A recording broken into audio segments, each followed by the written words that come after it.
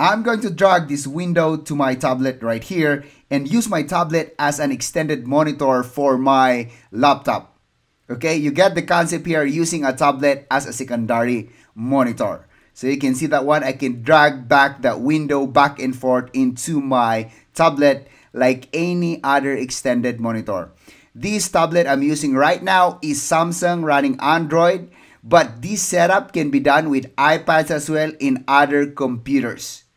So jump in guys, and I'm going to show it to you how you can do it also. We are going to use a software called spacedesk, and you can see it on their website. You can use multiple computers, laptops, tablets, and iPads to work in a multi-display scenario. But my example right now, you can use a single tablet. First thing we need to do guys is download a software for our primary PC, the main computer, which is going to be the anchor for the display. So that's what they call it, as a server. So for me, it's for Windows 10, Windows 11, 64-bit. You need to choose which one is compatible with your current software or your operating system right now. So while downloading this one, it will take it around 1 minute or 2 minutes. And then once it's done, you just go ahead and open it. Then go with the installation wizard. Nothing complicated here. Just go ahead and go for next, and install the software. Okay, after we install this one, we need to jump into the tablet or iPad or another PC that we want to extend the display.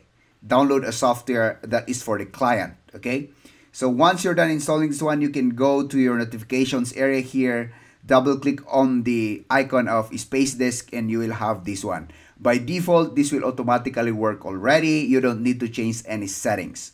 So we're going to jump into my tablet right now, Android. Of course, you need to go for Play Store. For iPads, then go for App Store. Okay, I'll just go ahead and type in spacedesk. Then you can see it right away. You have that multi-monitor, okay, extended screen. Okay, I'll click on this. Then, okay, multi-monitor display extension screen. Then I'm going to install it. Like any other apps that you're going to install, of course, you need to wait for several minutes or 1 minute for this one. Done. I'm going to open it. It automatically detected the server that is within the network I'm connected. So I'm just going to click the connect, and then you can see the display of my laptop. By default, guys, this is on duplicate settings. So I'll go to my desktop and right click, go for display settings. Then I'm going to change this one with extended. So I'm going to extend my display to my tablet. Of course, I'm going to apply. Then next thing I want to do is the orientation of this one is 1, 2. So I'm just going to drag the first monitor, my main display, to the right so that when I'm going to drag a window, it will drag from right to left like that. Okay, so of course, for this one to work, you need to make sure that you're connected with the same network, Wi-Fi or wired. You should be connected to the same network, all right?